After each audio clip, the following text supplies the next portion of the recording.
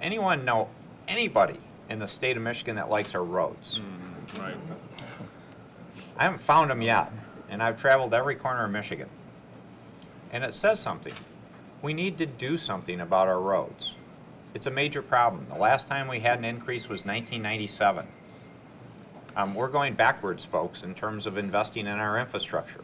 The way I view it is not just about paying more, it's about investing more.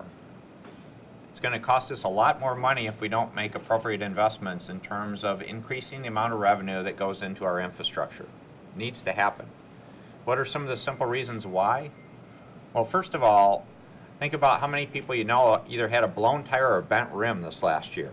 You said mine. Yeah. Hassan, that was off your vehicle? Far too many people had that problem, and if you think about it, that's hundreds of dollars quite often in terms of expense. And you compare it to what we'd get by having better roads, it's an easy decision that you'd much rather have a good road rather than putting money into something like this. On average, people in Michigan spend about $130 more than the surrounding states for vehicle damage due to roads. That's a lot of money, and that would offset most of the cost of what we're talking about. And it's not just our roads themselves, it's our bridges. 1 in 9 bridges in our state are structurally deficient.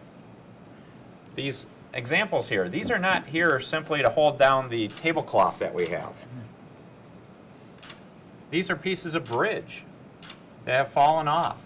Just a week ago, we did a session in Southfield at Lawrence Tech. And Professor Grace there told the story of one of his colleagues, another professor that was underneath a bridge doing some sensor monitoring. And a chunk of concrete fell off the bridge and missed her by about 6 inches. Think about what this would do to a person or to a vehicle falling off if your vehicle is going at a high rate of speed. So you know what our solution is for these chunks of concrete?